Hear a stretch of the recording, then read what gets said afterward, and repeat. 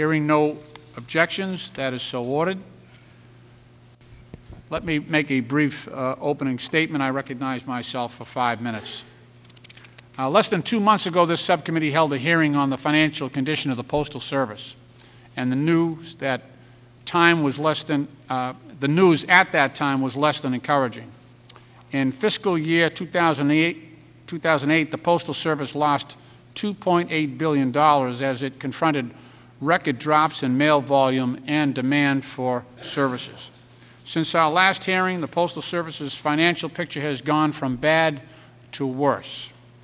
Just halfway through this current fiscal year, the Postal Service has already experienced a loss of $2.3 billion, which is just shy of its total losses from last year. Despite plans to cut costs this year by $5.9 billion, which is ambitious, the Postal Service officials still anticipate losing a total of $6.4 billion by year's end, primarily due to the current economic recession and its negative impact on mail volume. Electronic diversion of the mail has also contributed greatly to mail volume declines as well, with more and more folks paying bills online and using emails instead of sending letters. The contraction of economic activity, particularly in the housing and financial sectors, has resulted in a sizable reduction in the volume of standard mail and has even caused some of our nation's foremost newspapers and periodicals to move entirely to an online format.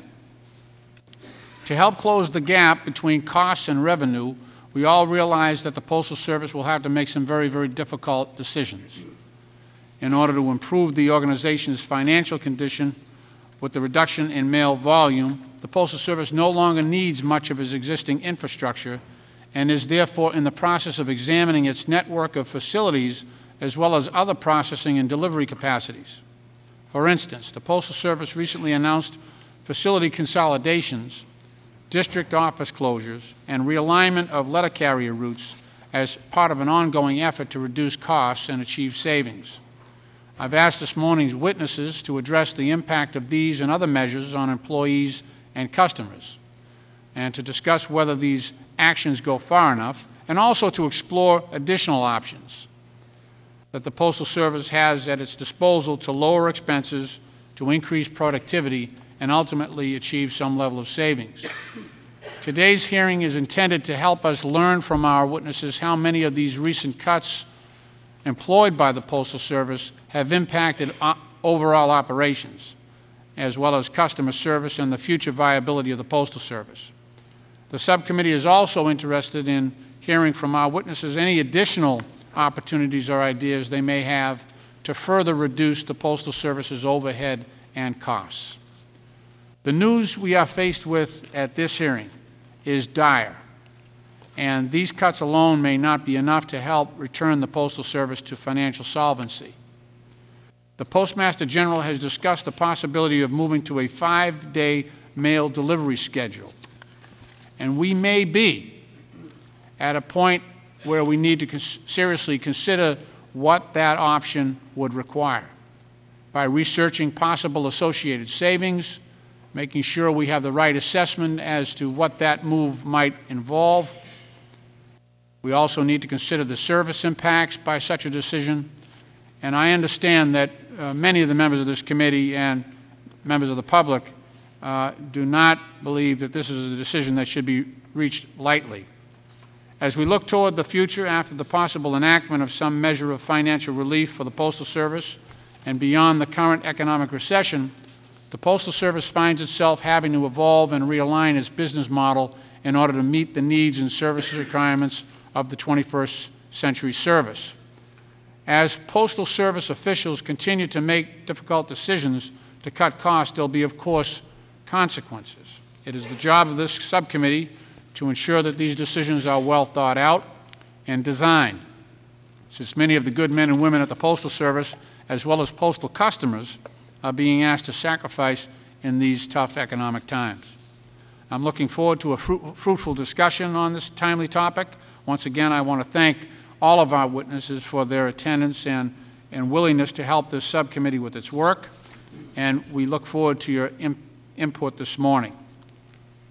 I now want to extend 5 minutes for an opening statement from our ranking member, Mr. Chaffetz from Utah. Thank you, Mr. Chairman, and thank you for being here. We do appreciate your dedication and commitment and taking time to be here. Rather than read this opening statement, I'd ask unanimous consent to simply submit my comments into the record, if that's okay with you, Mr. Chairman. Without objection, so ordered. And again, thank you, and look forward to listening to your testimony and having some interaction with some questions. Thank you, Mr. Chairman. Thank you.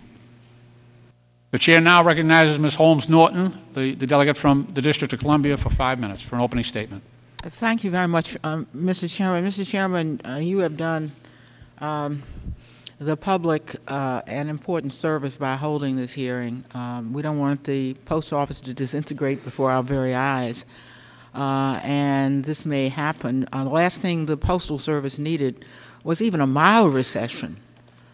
This is a structural event, and I believe we have to all wake up and realize it. Institutions will not be as they were when this recession is over. Some institutions will not exist.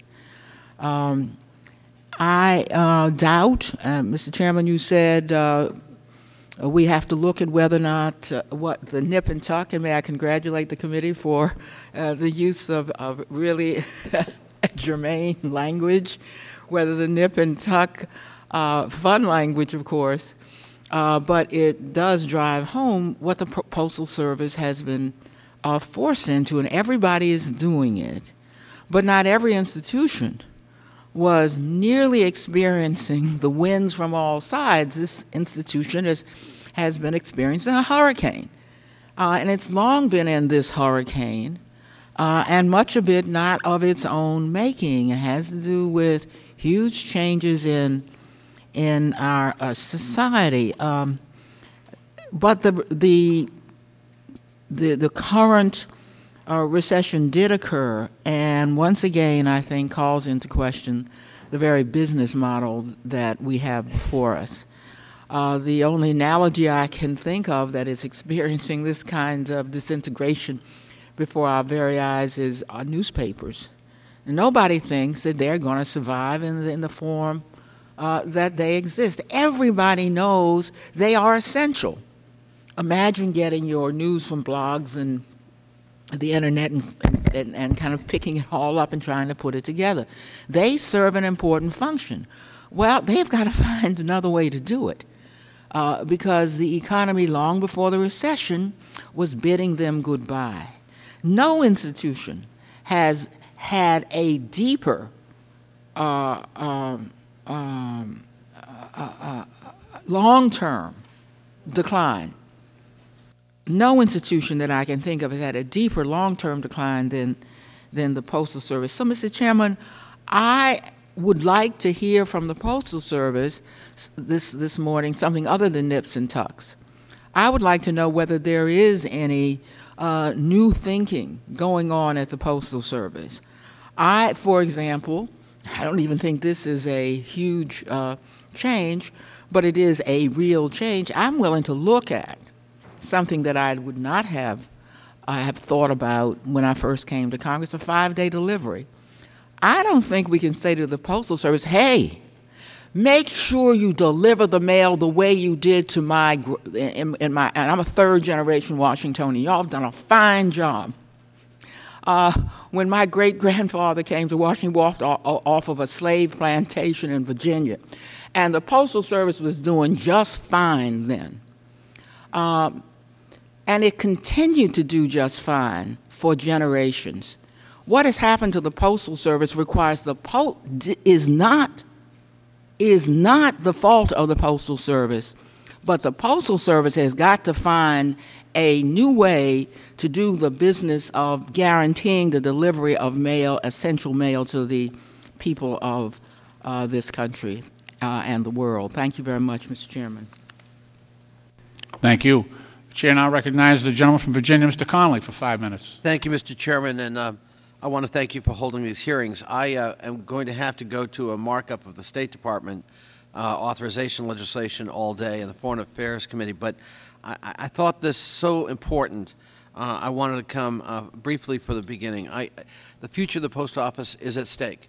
The future of how Postal Service is delivered to our constituents is at stake. And this Congress needs to listen carefully, and we're going to have to work together on creative solutions. And I agree with Mrs. Norton that it may mean that the post office of our grandparents may not look like the post office for our grandchildren as we move out to the future. We have to create a business model for the post office that's viable as we look to changes in technology, we look to changes in the communication media, we look to changes in the marketplace. So I'm going to be very interested in getting a report on the testimony today. And again, Mr. Chairman, I want to thank you for taking so much time to be so thorough. We have 3 great panels today, and I know it's going to be very informative. I think if the public really understood what was at stake, we'd have to have this hearing in the Cannon Caucus Room because, as Ms. Norton said, the future is not going to look like the past with respect to postal services. Thank you, Mr. Chairman. I thank the gentleman. Just to explain the process here, there are a number of hearings going on at the same time.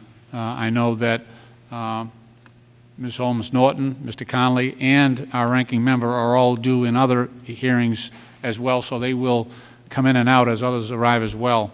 But that's just the nature of things. We do have a custom here in this committee to swear all witnesses before they provide testimony.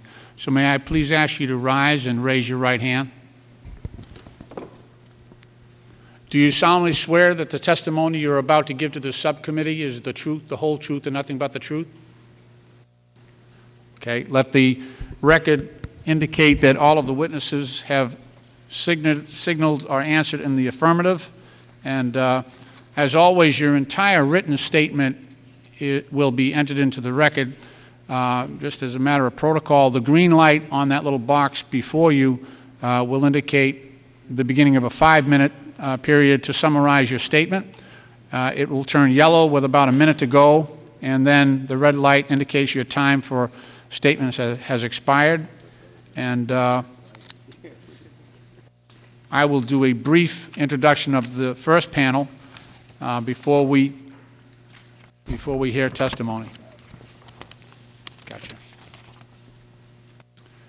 On our first panel, Mr. William Galligan is the Senior Vice President for Operations for the United States Postal Service. He is responsible for the organization's engineering, facilities, delivery, network operations management, and post office operations. Earlier in his career, Mr. Galligan served as Vice President of the Retail and Delivery Operations and oversaw the retail and delivery function of the nation's post offices. Mr. John Waller is Director of the Office of Accountability and Compliance at the Postal Regulatory Commission. Mr. Waller leads the Commission's analysis of Postal Service price proposals and oversees technical support for studies, including measurement of the Postal Service's performance and impact assessments of major Postal Service network reorganizations. Mr. Philip Hare is the Director of the Physical Infrastructure Team at the Government Accountability Office. Since joining GAO in 1989, Mr. Hare has managed reviews of a broad range of domestic and international concerns. His current portfolio focuses on programs at the Postal Service and the Department of Transportation. Welcome, gentlemen. Mr. Galligan, you may begin with an opening 5-minute statement. Thank you. Thank you, Mr. Chairman. Good morning, Chairman Lynch, Ranking Member Chaffetz, and members of the subcommittee. As you know, the Postal Service is experiencing one of the most severe economic challenges in its 234-year history. Due primarily to the downturn in the economy, we have seen mail volume fall by 32 billion pieces, or 15% since 2007.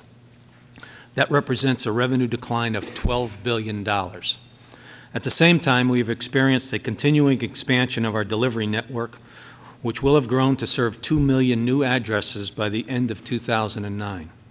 Our projections call for a loss of $6.5 billion this fiscal year, with a likely cash shortfall of $1.5 billion.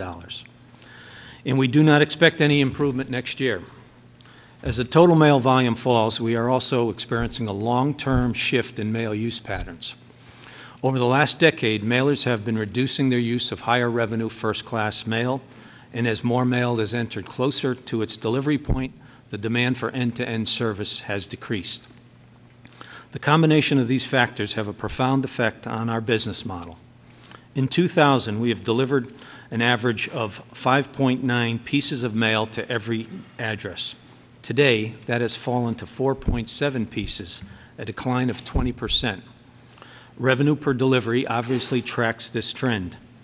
We have been extremely focused on narrowing the gap by cutting costs without affecting service. And at the midpoint of our fiscal year, we are on track to achieve our goal of eliminating $5.9 billion in base costs. However, we face limits on our ability to reduce some costs. The enactment of the 2006 postal law requires us to pre-fund retiree health benefits, increasing our annual costs by more than $5 billion.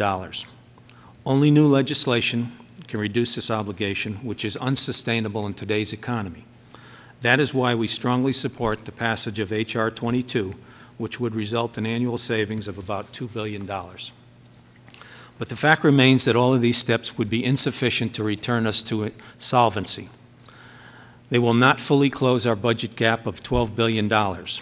We are experiencing a long-term economic problem that requires a structural solution. Over the past several years, we have taken significant steps in this direction, streamlining our network to accommodate changing needs and new technology, consistent with the expectations of the law. Throughout each of these efforts, service has continued to improve, reaching today's high level of performance. We have closed 58 airport mail centers and 50 remote encoding centers. We have begun an initiative to transform our 21 bulk mail centers into more efficient network distribution centers. While we have made some progress in consolidating operations to reduce excess capacity at our central mail processing plants, this has generally been met by strong local resistance, one of the chief barriers we face in the critical right-sizing of our network. Your understanding and support of our efforts would help to reduce these barriers. We are also examining the operational needs at many retail and delivery facilities. Delivery volumes continue to decline, sales and revenue are down, and almost 30% of our retail transactions have moved from our lobbies to our website or to alternate access locations. There is the potential for substantial savings through consolidation at some of our over 3,100 stations and branches in cities of all sizes. Beyond the actions we have taken and those we plan to take, there is a need to make additional hard choices and trade-offs to adjust to sharply declining mail volume so that we can finance universal service in the long term. In considering our options, everything should be on the table. With the diminished demand for mail services, today's network requirements are beyond our financial means, but the law does not permit us to change the frequency of mail delivery. Providing the Postal Service with the ability to reduce delivery from 6 days to 5 days is an appropriate response to the sobering reality of our fiscal challenges, and one we only consider reluctantly. We have engaged our customers on this issue. Because this change would have an effect on service, it is important to understand the needs as we analyze operating in a different delivery environment. Looking ahead, the Postal Service will continue to implement the cost reduction and efficiency programs I have highlighted while we stay focused on improving service. Mr. Chairman, members of the subcommittee, I appreciate your interest in creating a stronger yet leaner Postal Service and look forward to working with you to achieve this goal. I would be pleased to answer any questions you have. Thank you. Thank you, Mr. Galligan. Mr. Waller, you're now recognized for 5 minutes. Thank you. Chairman Lynch, Ranking Member Shavitz, and members of the subcommittee, thank you for the opportunity to testify. The Postal Service, as we've heard, is in a precarious financial position due to historic declines in mail volume. In response, the Postal Service is Mr. Waller, yes. May I ask you to please pull that microphone a little closer to you? There we go. Better? Thank you, sir. Much better. Thank you. In response, the Postal Service is continuing to make unprecedented work-hour reductions and systemic changes. Solvency is contingent on the Postal Service achieving nearly $6 billion in cost savings this year and utilizing its maximum $3 billion borrowing authority. Even then, the Postal Service is likely to run out of cash by year end unless it receives legislative relief that would amount to $2 billion this year. Now, the Postal Service is trying to find new revenue to offset its volume losses. For example, since the passage of the PAEA, the Commission has approved 49 negotiated service agreements between the service and its customers aimed at increasing revenue. Also, the Commission has recently received 2 postal proposals for innovative marketing efforts, one of which is commonly known as the summer sale. While the Commission continues to encourage the agency to use the pricing flexibility granted under the PAEA, the Postal Service must rely on cost-cutting and efficiency measures to deal with its current financial difficulties. To this end, the Postal Service has significant changes underway within its network. For example, as noted by Mr. Galligan, it is adjusting its delivery networks. It is employing more ground transportation, less airlift. It is adjusting post hours and reducing the number of neighborhood collection boxes. It is once again consolidating processing facilities, and it has just begun making significant changes in how mail flows between its network of some 400 plants as part of the long-promised surface transportation and bulk mail center reorganization. At the same time, it is launching new technologies to expand automation for sorting flats to carrier delivery sequence and to revolutionize management of the mail stream from collection to delivery through the use of intelligent mail barcodes. As I testified last year before the subcommittee about Postal Service efforts to realign its mail processing network, the Commission is concerned about the lack of a comprehensive plan with specific performance targets and goals as required by the PAA.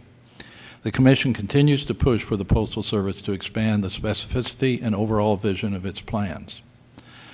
The Postal Service is dealing with considerable uncertainty while implementing significant changes. This places a premium on the need for timely reporting on finances and service performance. The Commission is committed to enhancing the quality and utility of such reports. The Commission is once again now receiving monthly financial statements for the Postal Service, from the Postal Service to provide quick financial transparency. Also, the Commission expects to see a robust service measurement system come to fruition this year based on the Intelligent Mail Barcode, which will extend measurement to nearly 95% of the mail. For example, starting this fiscal year, the Commission is receiving for the first ever quarterly reports on speed of delivery of pre-sorted first class and standard mail by district and area office. This will be an important element in tracking whether service is or is not impacted by the various changes that are being made.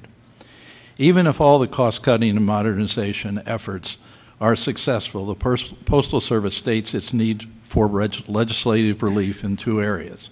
First, it has requested an adjustment in the method of paying current retiree health benefit premiums and has endorsed H.R. 22 as a means of accomplishing this.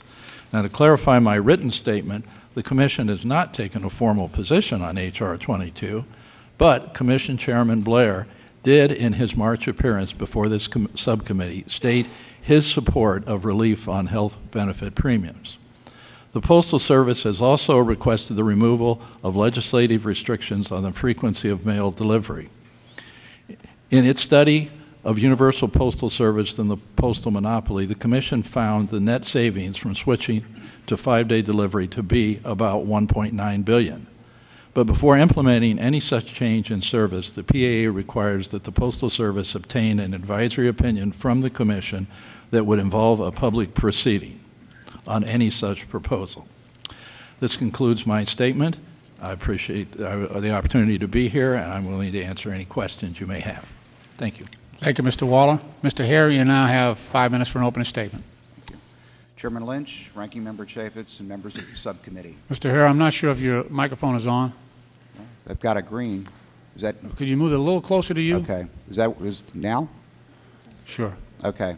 Thank you. I'm pleased to participate in this hearing on the Postal Service's operations and network. My statement addresses 3 topics. First, challenges to the Postal Service's financial viability given current economic conditions. Second, opportunities to right-size Postal Service retail and mail processing networks. And third, options and trade-offs to consider.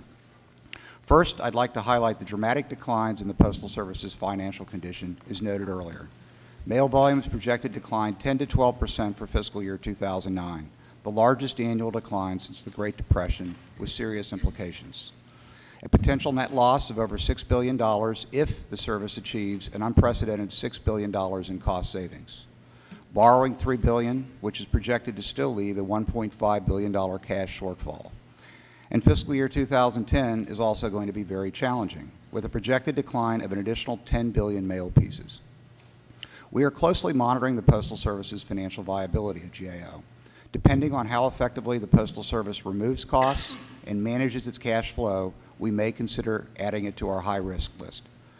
Turning to opportunities to right-size the Postal Service's retail and mail processing networks.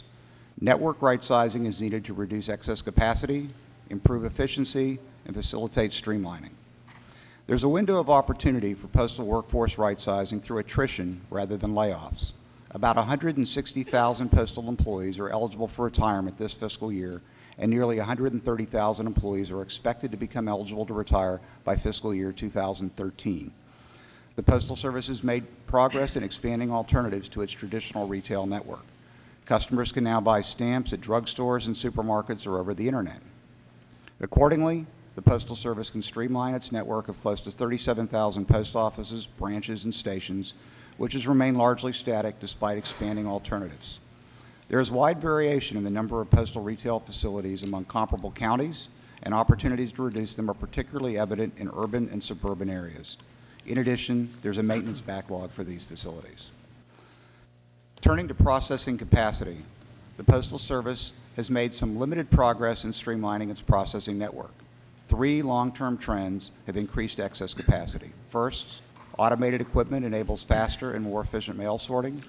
Second, single-piece, first-class mail volume has declined from about 60 billion pieces in fiscal year 1990 to a projected 35 billion pieces in fiscal year 2009, meaning there's less mail to move through the network. Third, destination entry of standard mail has increased from 26% in 1991 to 80% in 2008. The Postal Service understands that it has excess processing capacity and has initiated studies of area mail processing consolidations. The status of recent proposals is listed in Appendix 2 of my statement. In passing the Postal Reform Act in 2006, Congress strongly encouraged streamlining the processing network. We recognize that the Postal Service faces resistance because of concerns about the effects on service, employees, and local communities. Senior postal management will need to explain its plans, engage with its unions, management associations, and the mailing industry, as well as political leaders, and then demonstrate results. In turn, stakeholders need to recognize that major change is urgently needed for the Postal Service to remain financially viable. Other options to address the Postal Service's financial challenges involve trade-offs. Deferring payments for retiree health care benefits would increase unfunded retiree health benefit obligations. Reducing delivery frequency could further accelerate mail volume decline. Downgrading delivery standards could affect time-sensitive mail. Raising statutory debt limits could exacerbate the Postal Service's financial difficulties in the future. And providing direct appropriations would be contrary to the principle that the Postal Service be financially self-supporting. In closing, the Postal Service and its employees play an important role in the American economy. However, the environment in which it operates has changed dramatically, and so too must the service as it takes actions needed to be self-sustaining. Mr. Chairman, thank you for the opportunity to testify before the subcommittee, and I'd be pleased to answer any questions you or members of the subcommittee have. Thank you. Thank you. I now yield myself 5 minutes for questioning. Admittedly, there have been some significant cost reductions already with the closing of some of these air mail facilities and other jurisdictions. But let me ask, Mr. Galligan, the initial projection from the Post Office was that you were going to be able to save or reduce costs by about $5.9 billion in the first year. Rather ambitious. As I understand, at least the numbers that I've been getting in, that you're about 40% there towards that number, but what I'm concerned about is the effect of diminishing returns as we go forward. Are we still going to make the the number, the $5.9 billion? Are we going to be able to achieve those savings? And if you could, and I realize I only have 5 minutes, could you sort of itemize in broad strokes where we're going to get these, achieve these savings, and what the impact of those savings will be on the customers and the employees? Yes, Mr. Chairman. The $5.9 billion is predicated on our success in meeting the cost reduction levels that we've set out through the year, and we've had to adjust in terms of the negative revenue situation we've experienced. Mr. Galligan, could you just pull that mic Okay. a little bit forward? Yeah. There you go. Thank you. And I think the major savings, as I'd like to recap, we've had significant savings in our mail processing plants, not so much in terms of the physical infrastructure, but in the workforce environment. We have attrited about 33,000 positions versus same period last year, which about 9,000 of those positions came through employees opting to take an early out with our voluntary authority from OPM. So that labor savings constitutes the principal achievement of the levels you see year to date. As it relates to our mail processing environment, we have gone through with our existing facilities an extensive compression exercise opportunity to react to the fact that ad mail has declined so precipitously. Just last quarter, for instance, our standard flat volume, catalog volume, dropped 29% versus same period last year. So that mail historically has been worked on what we call Tour 2, our day shift. Because that volume is no longer there, we have compressed and changed work shifts so that our critical operating times are met. Outgoing mail completed by midnight. The destinating mail that reaches our delivery units is completed by 6, 7 a.m. So that compression of people has constituted significant savings. In the delivery arena, two major initiatives. The NALC, our National Association of Letter Carriers, has been very supportive and proactive, working with us on adjusting our work rules around route inspections, and have really had a breakthrough earlier this year, and a more recent breakthrough whereby we use passive data. We work with our local unions, and we actually are able to quickly adjust routes due to this agreement. We have taken out over 2,500 routes related to that agreement and starting up, and we see many thousands of additional routes ongoing. As the volume has essentially vaporized, we will expand the street portion of routes and limit the office time. In our post offices, likewise, we have benefited from rescheduling and the downsizing and capturing attrition. All the while, we have reduced overtime significantly in our plants and post offices, and some levels are down into the 0 to 1% range. So those are the principal areas that we have been able to achieve those savings. While I still have a minute left, the idea about, well, the idea connected to HR 22, that we have some forbearance in terms of the contributions currently required for for retiree health benefits. What impact does, if you're going to move 150,000 employees into retirement at the same time that you're reducing contributions to, well, actually, you're reducing direct contributions and taking out of the trust fund, what does that do to the equation where you have a higher utilization rate by the, you've got 150,000 people that used to be working, now they're going into the, and some of them at a more urgent time frame than we had before. How does that work out for HR 22, that whole phenomenon? Well, the HR 22, the $2 billion relief is in effect a short-term cash crunch issue. And absent the $2 billion relief this fiscal year, our CFO basically, if everything is perfect on our cost reduction and volume doesn't slide any worse than the projections at this point, we would, absent the HR 22 relief, we would run out of cash to the tune of $1.5 billion by the end of this fiscal year. So that's the need for the short-term immediate relief around cash. In terms of the longer aspects, Mr. Chairman, I think I would have to go back to our finance folks and look at the actuarial tables, because, certainly the pool of 150,000 eligible people is a good news story from our ability to adjust things like our network, our downsizing, our delivery frequency, and that would give us the chance to move in a more painless environment through an attrition model. But I wouldn't hazard a guess on what actuarial burdens that might place on the long-term That's fair funds. enough. No, thank you, Mr. Galligan. I now yield 5 minutes to the ranking member, Mr. Chaffetz from Utah, for 5 minutes. Thank you, Mr. Chairman. Following up on the H.R. 22 question, Mr. Galligan, what happens if it does pass? What happens if it doesn't pass? And we have to deal with both realities. What are the plans to deal with both scenarios? I guess Congressman, let's start at the it does not pass provision. Based on our forecast, we would run out of cash, even borrowing $3 billion as our statutory requirements are allowing for this year. Even borrowing $3 billion, we would come upon the last day of the fiscal year $1.5 billion short of paying our obligation to the health benefits. There becomes a choice when you're at the brink of insolvency. Do you pay employees? Do you pay suppliers? Or do you not pay this $5.4 billion or $5.5 billion by law? And essentially, we break the law by not paying that.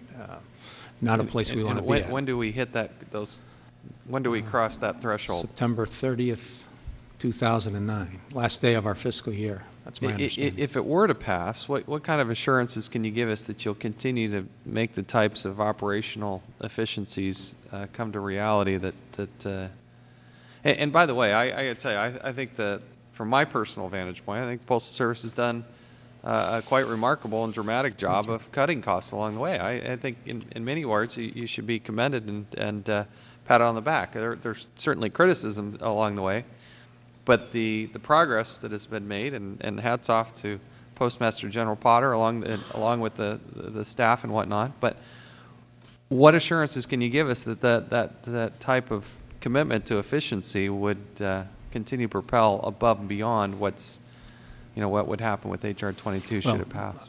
I think this fiscal year in this cash situation, I do see some risks. I mean, we are projecting the ability to cost cut $5.9 billion.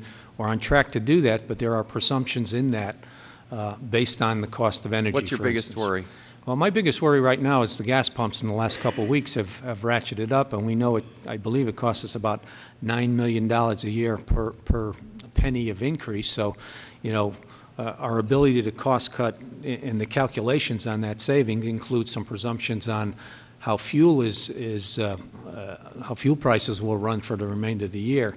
And we have some significant savings that we believe are occurring based on the same period last year. But if fuel, gas prices cause us a problem, that could put a little imbalance there. If volume falls greater than the 180 billion piece level we forecasted, that puts more pressure on that break even with the $2 billion, essentially, if we miss those cost cuts or revenue falls below the 180 billion piece volume level, and we have not seen any light at the end of the tunnel on volume turnarounds. If those two elements miss target, we're still at that cash position at September 30th. And let me ask you the last question, Mr. Chairman, here. I have just a moment. Mr. Galligan, it's one thing to just continue to cut costs, but what are you doing to actually market and grow the services and expand the market share and actually market the Postal Service as a viable alternative to some of the competitors that may be out there? What are we doing proactively to make the post office more useful and more relevant in people's lives? Right. Postmaster General Potter has restructured our marketing organization to a products group. We have a president of products, and he is working on all opportunities of where we can grow and rebound. And I think if you step back and look at the mega trend, as was highlighted in the opening comments, there is a mega trend in first-class mail away from mail correspondence and mail transactions. That has moved and will continue to move to electronic diversion. the first-class correspondence, the email. Yeah, I know the transactions. challenge, but we need a little bit more than Homer Simpson to get us out of the challenges we're facing. Homer's not the cure, obviously. Yeah, exactly. But there are some positive things. We believe going forward, the future in mail is a rebound in advertising dollars. One of the curious things is we have actually seen a glimmer of hope that despite the fact that ad dollar spend has declined probably 30% nationally, we have actually grown our share of the pie, but a dramatically reduced pie, essentially.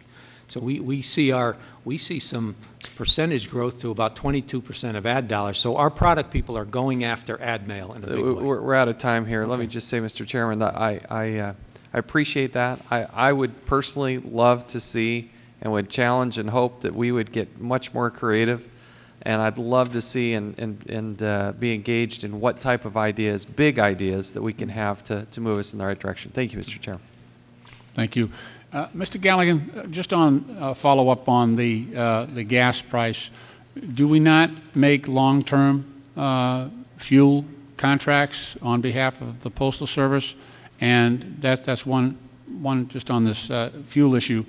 And is the Post Office, in absence of any of those long-term contracts, are we impacted by the state increases that are being considered on the gas tax? Yes, Mr. Chairman. We are impacted at the state level because much of our fuel purchases are from local fueling stations. So there are implications around the total cost of gasoline. We strategically have not in the past, and we have shied away from it. We have not gone into options around fuel. I know some airlines have done that strategically very well for years. We have not gone out there in futures and purchased long-term contracts to basically hedge on that. So we pay as we go, essentially. Okay, thank you. Chair recognizes Ms. Holmes-Norton for 5 minutes. Thank you, Mr. Chairman. What I'm trying to do is see if we, as the title of the hearing implies, whether or not savings can make a difference in terms of saving the institution. We just had, Mr. Waller, Mr. Gallagher, an increase in the price of a first-class stamp. Isn't that true? Can we look forward to annual increases in the price of the stamp for first-class mail, and what effect has that had, or is that expected to have? Yes, Congressman. We have, under the new law, the ability to link annual price increases, smaller incremental price increases on our mailing products. And you anticipate that the increase in revenue will offset or be more than the loss in business? Absolutely not in this case. The projection coming off of this recent price increase is that it'll bring us over $600 million of new revenue from now to the end of the fiscal year. And in an annualized, the full cycle, it is worth about $1.5 billion. The increase is worth? The increase that just went in, right. But you believe that, so it contributes then, or it's a desperation move that you're going to have to, how, is this the first time you've been able to engage in annual increases? No, it is not. This is actually from the law in 2006. We had one adjustment under the old rate regime in 2007, 2008, and 2009 have been the first. And they are linked. 7, 8, and 9. 8 and 9 are actually under the new law, and they are linked. They are essentially capped at the CPI level under the law. So we will raise rates at the CPI level annually. That's just the rate. But do you anticipate that given the problems you're having, that these annual rates are going to continue? Well, the annual rate is allowed to continue at the CPI level. If CPI, for instance, through the next number of months is almost at zero, that means we would not be able to file any kind of price increase next May.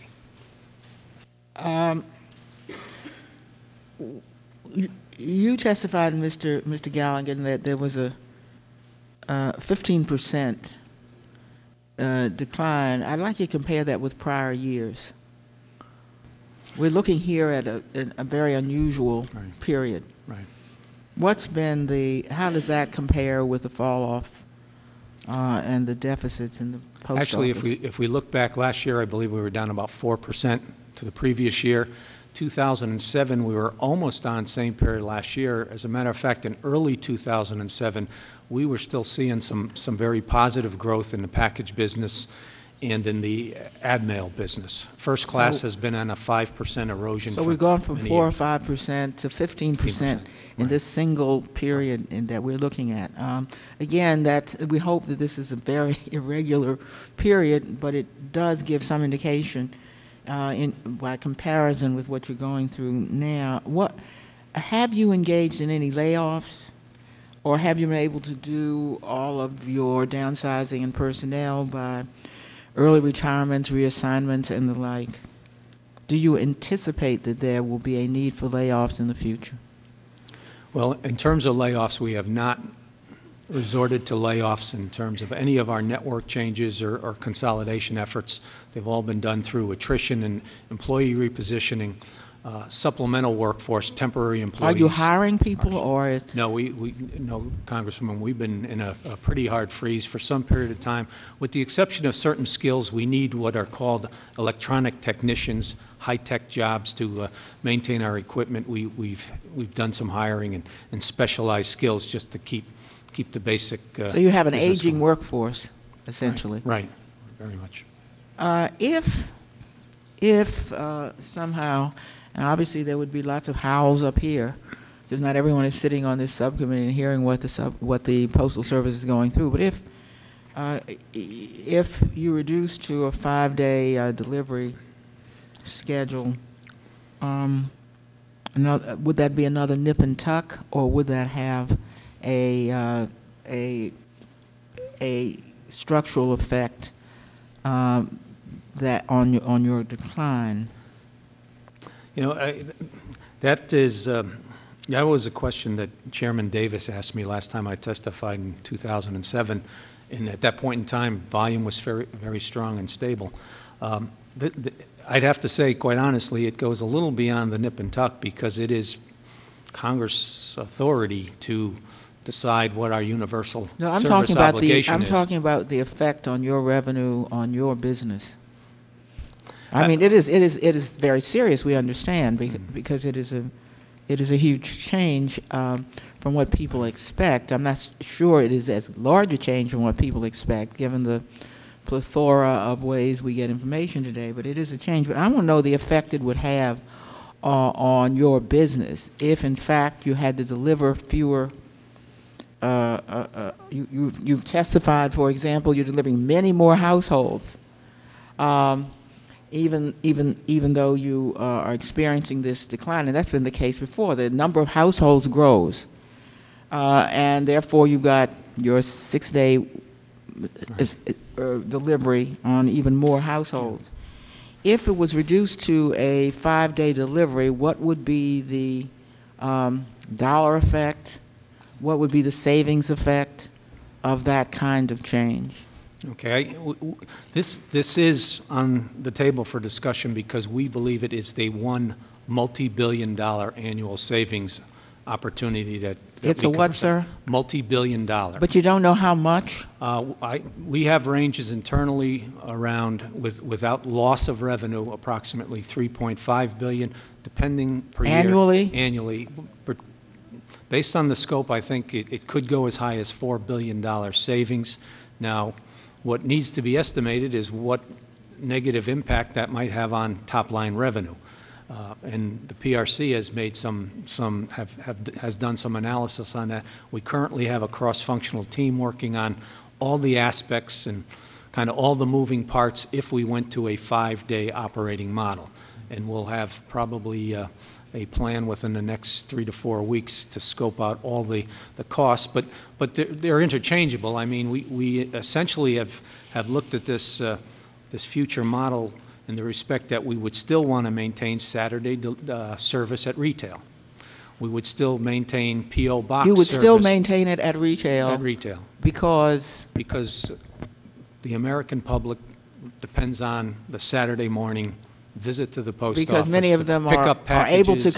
come only Right, on right. on Right. Saturday. That is a high traffic point. So we would want to maintain that. We would maintain a 7-day-a-week service for remittance volumes moving into the banking system because we know what that means to their cash float. We would have to make those considerations. We would maintain, if someone purchases P.O. box service, we would maintain that 6 days a week. And I think the P.O. box service goes to the fundamental, at least operational structure problem. Because what we have is we have sharply falling demand by the senders of mail. That's the $12 billion fall. At the same point in time, the recipient demand is fixed essentially based on Congress authority, universal service. And that recipient demand is not paid for. And I would venture to guess the American public would not want to pay for that through appropriations or a delivery fee of any sort. So I think your policy debate around that value of multi-billion-dollar savings and impact really cuts to that big piece. We have cost reduction efforts in the hundreds of millions around network right-sizing and station branch closing, but the one big-ticket structural operational change relates to that Saturday delivery frequency, and who pays. Thank you, Mr. Chairman. Thank you. The chair now recognizes the gentleman from California, Mr. Bilbray, for 5 minutes. Mr. Chairman, I, for the record, want to state I have a family member who is part of the commission. I have not had extensive discussion with him, just casual holiday conversation about the challenges that the Postal Service makes. So I just want to clarify that. I guess there's not too many of us to spell our name this way, so it's a dead giveaway. And Mr. Chairman, let me just say to the panel members, you know, for 30 years I've been in government one way or the other. I was a 27-year-old mayor facing Proposition 13 and saw some real tough decisions having to be made, down to the abolition of the police department, which you talk about taking some heat, you try that. But boy, I'll tell you, I wouldn't want to be in your seat no matter what. Postal Service is facing one of the toughest challenges I've seen anybody in government service ever have to face.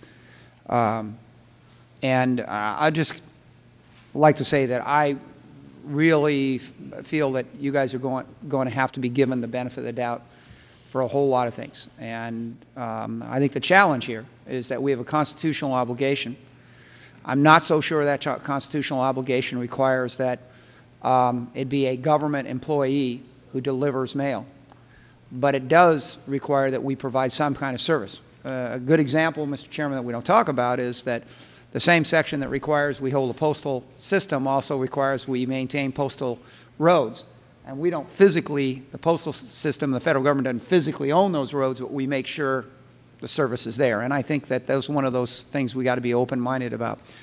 The gas tax issue, you know, those of us in local government don't have to pay it, but it's a year retention of your assets before you're reimbursed for gas taxes. I don't believe we are reimbursed. You're not in many reimbursed? states, no. Well, I'll tell you, first of all, Mr. Chairman, that one really sticks out, because why would we have our military have local government exempt vanilla ones now? The postal system ends up looking like the deep pockets. So I think it's one of those things that we need to seriously look at. The other thing I'd ask us to just be aware of is the ethanol mandate, the 10% by volume, constitutes a $6 a gallon impact on the consumer. It's just something that maybe we can raise through this committee, that when you look at the postal system, this is not just something that affects other people, it's affecting us and our obligations under the Constitution. When you get around to hopefully someday being able to hire on new hirees, are you looking at a split roll? Congressman, could you explain that split roll? Split roll basically is that you have a whole separate package and compensation package for new hirees. Okay. So you basically separate the traditional employee from the new employee, so that you are entering into a different contract with new hirees as of a certain day than the one you've Right. committed to with the old one. Okay, we kind of refer to that as a two-tier Two-tier. structure, and essentially that is part of our collective bargaining agreement. We're a year and a half away from that point with our unions, but certainly our labor relations folks and human resource folks who deal with that could consider that. Yeah, it's possible. funny, on my notes, that's exactly, I have split roll, two-tier, it's this Right, okay. argument goes around. You know, we're really at a situation where it's sort of interesting that the advertisement segment of the service was really an addendum that took advantage of the opportunity that we were delivering letters 6 days a week to the public, and that why not have them carry advertisement at the same time? That whole world's kind of turned topsy-turvy, right? Right. So now the primary obligation and responsibility has almost evaporated because of government action at working with the private sector at creating alternatives. And now we're looking at maintaining the status. Do you really think there's some way, a practical way within the next couple of years to maintain 6-day delivery? Personally, Congressman, as I said in my written testimony, I believe the 6-day frequency, which is essentially the Saturday delivery day, it's not a question of if, but when. There is just simply not enough demand for mail and the revenue of the sender to pay for that in our system. And I don't believe, if you look at how it's paid and ask all stakeholders, I don't believe the mailing industry would be willing to take a double-digit price increase to preserve it. I don't believe our unions would take a double-digit wage concession reduction to the payroll to preserve it. And I think in terms of your seat on this committee, I think you represent the American public, and I don't think the American public would want to pay out of their tax dollars a direct appropriation to preserve that. So what you're saying, that the complications that going to the 5 will create things like the fact that our relief carriers now are not going to have that niche Right. market to be able to go Right. in there.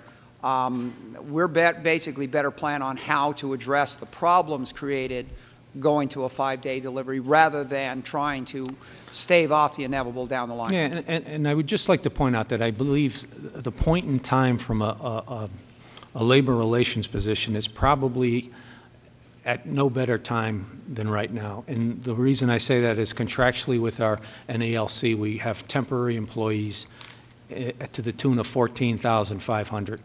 We still have some overtime levels that are able to be reduced in the delivery world because of the frequency.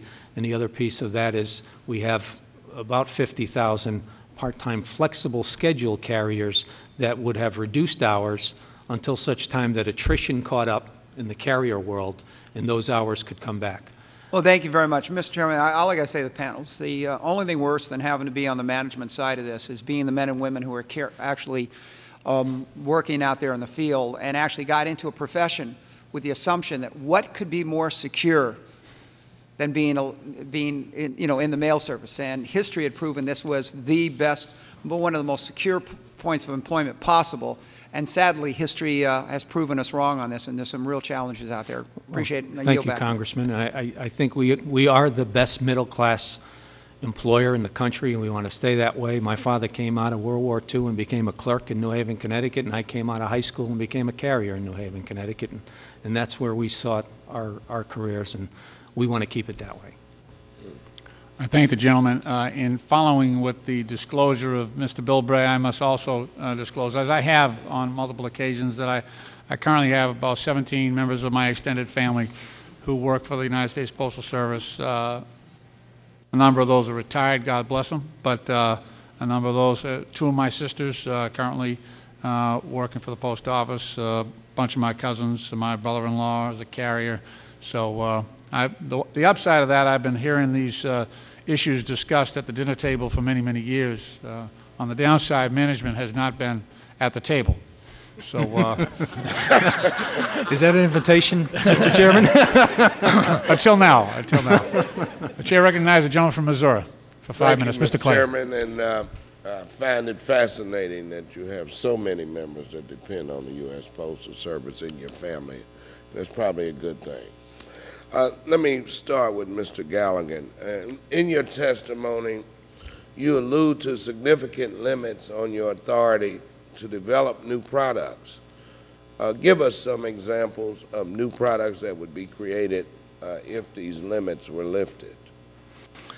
Well, Congressman, I'm the operations guy, so I get this secondhand from our product group, but I think the law has provided new opportunities, and as I was highlighting before, we are pursuing a summer sale at this point in time on ad mail. If we can get new ad dollars on new mail, we can do those things. I think the fact that, and it's more of a governance issue, that our need to bring products to market do have to go through a regulatory commission. I mean, we are modeled somewhat as a regulated monopoly, that we have a postal regulatory commission that really governs what we can do in our retail space, for instance. What products can we put on our retail counter? So we do have to go through those kind of processes to bring new products to market. But within the scope of the law, there's new opportunities. The sale issue will be an interesting one to see if we can drive new revenue, add decisions to maybe move ad dollars, the scarce ad dollars, from TV or radio or newspapers into the mail, and get some business here in the back end of the year where our fixed costs are high and our volume's very low. But it is a process that's typically in the private sector. You are not going through the rigors that we would have to go through. Thank you for that answer. How many employees do you estimate will need to be terminated due to an end to Saturday deliveries? And Congressman, that goes to my previous point. The fact that our collective bargaining situation currently is set up with about 14,500 employees, temporary employees. These are not career employees. Those would immediately be shed, and we could quickly move to that if we're granted the authority. The overtime reductions, and about 50,000 employees are what we call part-time flexibles. Their hours would be reduced, and we could avoid layoffs completely with the carrier craft. I am concerned that if we move out in the future and hit this wall, after our authority to use those 14,500 temporary employees is gone, after overtime is down to zero, we would then only be able to achieve savings in those out years with layoff. The more than 1,400 supervisors and management positions are being eliminated to reduce costs. How does the USPS determine which employees will have their positions eliminated? What we did, Congressman, is obviously as we face this issue, it's not all to be, the burden is not all carried on our rank and file, our bargaining unit members. We went after, in a very aggressive way, white-collar jobs. We set targets at 15% reduction in white-collar jobs in our districts. We've consolidated 6 districts completely around the country to save X hundreds of positions. And in our plant environment, because interestingly enough, in our plants, since the year 2000, we have cut our workforce by 1/2. That's the amount of attrition with technology, volume declines, et cetera. In that same time, we needed to play catch-up around how many supervisors are needed for that lesser workforce. I mentioned earlier that our day shift environment, because there is limited ad mail, has bare minimum. So what we did is we calculated what we call a 22-to-1 ratio on white-collar jobs in our plants, and we reset our base of managers on that calculation. Okay, thank you for that. Why hasn't the Postal Service offered any incentives to employees for taking early retirement? And are you working with the unions to evaluate the types of incentives that the Postal Service would consider? Now, that is probably going to be the easiest question I get this year when we are facing potentially a $1.5 billion cash position. We do not have the liberties right now to make those kind of decisions to even consider and offer any sweeteners or incentives this fiscal year. So you just think they're going to walk away from their jobs? Well, we actually have a projection based on our year-to-date and this pool of 150,000 people that by end of year we should be down 43,000 management and craft positions nationally. That's the track we're on projecting. And that is a sizable reduction in workforce, even for an employer as huge as the Postal Service, it's significant. So those 43,000 will be voluntary? Right. Through attrition and retirement? Right. Thank you. Thank you, Mr. Chairman. I thank the gentleman. Rather than do another round of questions, I do recognize that our questioning doesn't necessarily hit on all the pertinent points that you'd like to share with the committee. So at this point, even though, Mr. Galligan, you've had plenty of exercise this morning, I'm going to ask you if you have, 5 minutes where you'd like to inform the committee of any topics that we did not raise or simply amplify a point that you might have touched upon earlier in your discussion, and then I will follow to Mr. Waller. So you have 5 minutes to think about. I noticed, there may have been questions to Mr.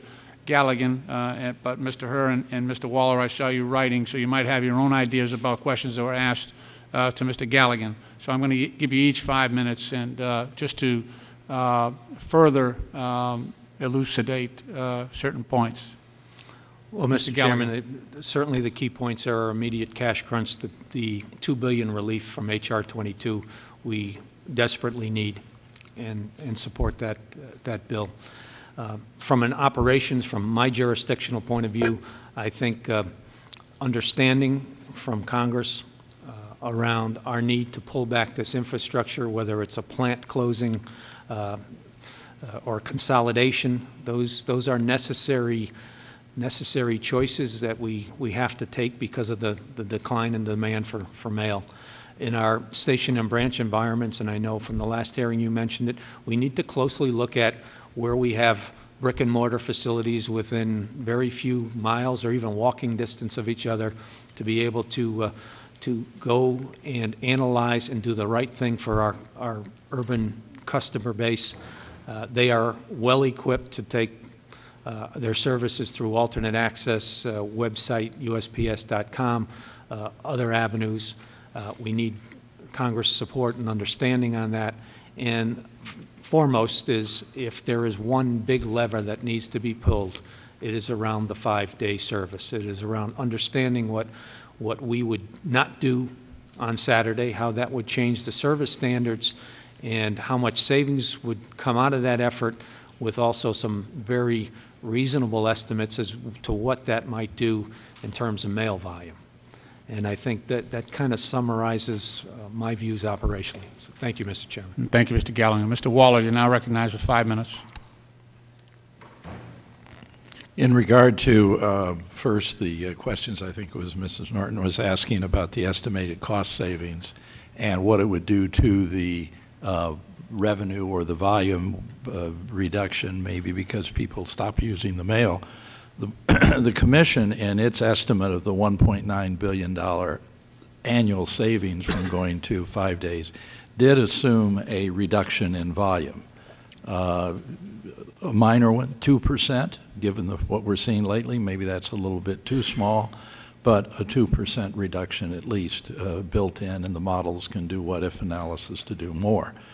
That accounted for about $600 million of the difference between the Postal Service's larger estimate, because they didn't include that. The other point I think that around the carrier issue that is very important is that mail processing is about the cost there, the labor costs at least, vary with volume, almost 100% up and down. It can be done that way, and the Postal Service has been very remarkable in maintaining that. The carriers, on the other hand, it's about 50% variable, so that you, as volume drops, you can't automatically lose as much mail by just being more efficient in your delivery because you have that great fixed cost of going around the route every day, whether there is a lot of volume or a little volume. And that's why it makes it so attractive to do a reduction in a day of delivery, because you eliminate that fixed cost.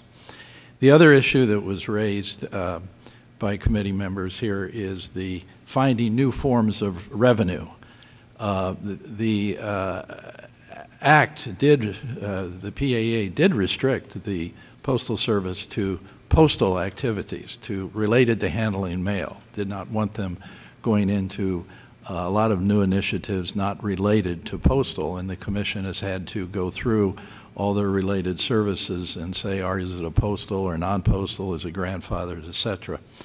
But we've really been working very hard, the commissioners, with the Postal Service to make sure as they come up with new initiatives, and the new initiatives are like the summer sale or the new logistics thing that was just approved to allow special loading of less than full trucks, a new type of service, and all these negotiated service agreements. One of the things that we do is turn it around very quickly. Do not make it a long, lengthy hearing. So that if they reach an agreement with a mailer for a particular sales season, that the Commission works to meet either 15-day, 30-day, whatever is the legal requirement for notice, and been very successful in that regard. So in a sense, we welcome all the more they can have. The Commission is working very hard not to be a bottleneck on the approval of any new initiative. And in that sense, I think that we would like to see, the Commission would like to see all sort of new revenue opportunities develop, but they are restricted by the law to postal activities. They can't go afield. Thank you. Mr. Herr, you now are recognized for 5 minutes. Thank you. I think reflecting on some of the discussion and questions today, we applaud the Postal Service's efforts to achieve cost savings through work hour reductions. I mean, that's needed and necessary given the volume reductions that the Postal Service is facing this year. But that said, that's not a shortcut for longer-term restructuring the retail and processing networks. We've had discussion today about that excess capacity and where it exists. There are opportunities there. The Postal Service identified they mentioned today in their statement about 3,000 potential facilities there. In some work we did for the Senate that came out about a year and a half ago, we had a methodology that looked at how counties are served, and that methodology may be a useful one in looking at those kind of opportunities that are there. I think also efforts to increase efficiency. I believe that people say in this kind of operation you can't just cut. They also have to look at ways to make things more efficient. And work we have underway for this subcommittee looking at delivery efficiency, work with the letter carriers. There are opportunities there to make sure the routes are structured in the most efficient way possible. That's very important. There's also some new technology that's being rolled out with the flat sequencing. One of the things that will enable is getting people on the carriers on the street more time rather than in the office sorting mail. Those are things that will ultimately help the Postal Service achieve additional efficiencies and be able to deal with the reduced volume, but also reduce costs as well at the same time. So we would encourage those kind of efforts as well. And the last thing, there was some mention today about an additional study that is coming out in 2 to 4 weeks looking at the impact of 5-day delivery, and that's something that we've called for in the last several hearings we've done this year. I think that's very important for transparency. I think Ms. Norton mentioned the importance of having an understanding of the costs and the benefits of something like that, and I applaud the Postal Service in taking those steps to help people understand, both the mailing community and individuals, what that would mean for them so they can plan for that kind of change, should it become necessary. Mr. I just want to ask you about that last point you made about the study. The committee has been grappling with there were two numbers out there as to what might be saved by this reduction to 5-day delivery. Right. One was $1.9 billion. The other was considerably higher. This study, what did it reveal, or has it been concluded yet? The analysis, I believe this is what Mr. Galligan mentioned, that the Postal Service has underway to look at what those costs and benefits are, and that's something we've been on the record as mentioning is important. Well, that number serves as the underpinnings of what decision will be made by the committee if it's reached, and that's a very important number. So we want to make sure we get that right. In conclusion, I want to thank you each for attending here and helping the committee with its work. I'm sure there are some members who wish to attend today, but they're in other hearings. So I'm going to allow them to submit questions to you in writing and allow those responses from you as well in writing. But I want to thank you again and bid you good day. Thank you, Mr. Chairman. The committee's going to recess for about 3 minutes till we get the next panel up, and then we'll resume. Thank you.